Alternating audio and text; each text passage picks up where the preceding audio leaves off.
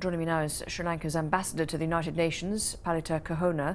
Ambassador Kohona, thank you for being with us. Now, both sides in this have been accused of violating international law, but this latest report claims that Sri Lankan security forces were responsible for a majority of these violations, including widespread torture, sexual violence and enforced disappearances. Can you give me your response to that?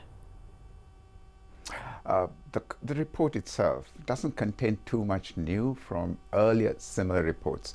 It looks as if this time the report is much more cleverly packaged, but certainly not revealing anything that has not been discussed ad infinitum in the past. So, and also, as I heard you make it sound as though earlier, these are not serious charges. Surely this is, the widespread torture, sexual violence, and enforced disappearances. You can make charges of that nature against anybody, any military force, anywhere in the world. But what is important is to substantiate these charges.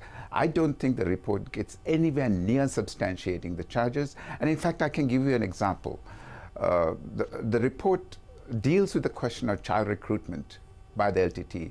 We've had reports of child recruitment by Amnesty International, by UNICEF. Thousands of children were recruited. But the report simply says much more evidence is required. But it is so ready to accept whatever evidence that is available against the security forces. Okay. I think the report So if you think that there's a lack of evidence, why doesn't your government want to agree to an international investigation into this? So that the facts can be cleared up? Point out any of the other countries in the region or from outside the region, involved in the region, which have agreed to an investigation by an international body, to endless accusations against them. Why should Sri Lanka be the only country to agree to an international investigation? Okay, can I just put to you an independent country capable of dealing with this on our own? Okay, can I just put to you one other allegation that the report makes? It says for the first time the army, or it makes the allegation for the first time that the army might have systematically destroyed mass graves to hide evidence. Is that something that you feel needs to be looked into, whether it's from outside or from within the country? It amuses me that after 4.5 years, something like that has suddenly popped up just before the sessions of the Human Rights Council. One can go on making these allegations endlessly.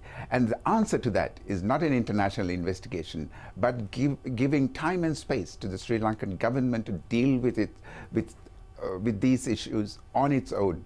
We are a sovereign state, and we have the capability to deal with these issues. In the meantime, the United States has said that it will probably sponsor a third resolution on human rights against Sri Lanka. What's your response to that? It's a pity that the US has persisted with this line, because I don't think it's going to serve any purpose domestically, other than hardening the attitudes of the hardliners.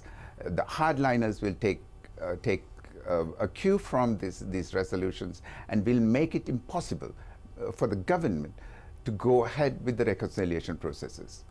Okay, Palitha Kohona, thank you very much indeed for talking to us, Sri Lankan ambassador to the UN there. Thank you.